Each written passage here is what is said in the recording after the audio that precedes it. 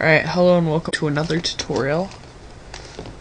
And in this one, I'll be showing you how to get fonts from Half-Life 2, like these, into your notepad file.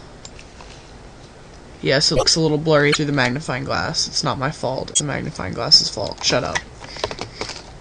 Alright, so first you go, and I don't care, you go to this computer, local disk C, program files, x86 because I'm using 64-bit.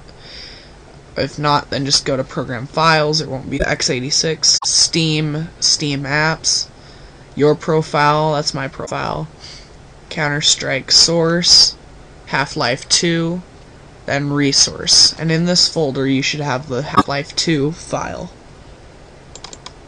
You click this and it'll show you what the font is. It's like font, true type. You're going to want to get down here, bring that down, and you're going to click install. Mine says it's going to replace it, but if not, it'll just install it. So I'm going to click no because I don't need it. And that'll go away, and that'll get done in a second. You can close that out. You can close all this off. And then you can open up Notepad, go to font, yes I have my font really big, and type in Half-Life 2, or just backspace if you don't have any other fonts in, H, and it's the first font, that one, and click OK, and anything you type now, we'll type in like Half-Life 2 stuff.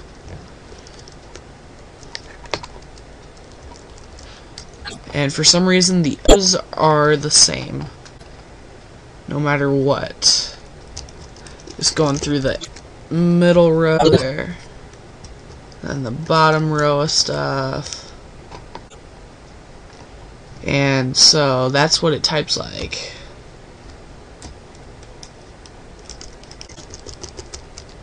Ooh, shift, valve. Yeah, if you shift the letters, it looks cool. It's got some cool stuff if you click shift, too. Alright, so that's how to type in Half-Life 2 fonts. I hope you enjoyed the video, and goodbye. And yes, I just clicked the stop button, and no, I'm not going to edit this out because I'm a little lazy ass. So, stop bitching.